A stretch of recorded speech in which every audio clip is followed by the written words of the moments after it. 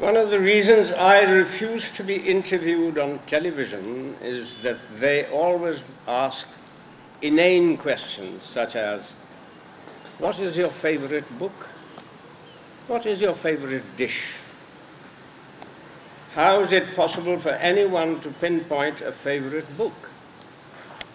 You can nominate your favorite dish, which may be bangers and mash, and by nominating it, you wish to convey that given an option, you would rather have bangers and mash and not biryani, for example. But when you declare, let us say, that Brothers Karamazov is your favorite book, you would rather read, that is the implication, you would rather read Brothers Karamazov instead of half a dozen other books. I am an avid reader.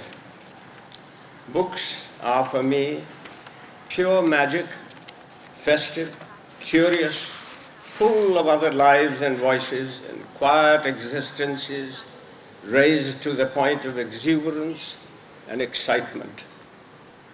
Books portray and unearth. We at Napa are trying to do our best to make those who seriously wish to pursue a career as performers to gain sufficient confidence and a wastrel. Ladies and gentlemen, I am aware that our efforts can only bear fruit in a less intolerant society. I see no way out of the mediocrity which currently rules our perceptions and our imagination, unless we give up making compromises. And so we have to go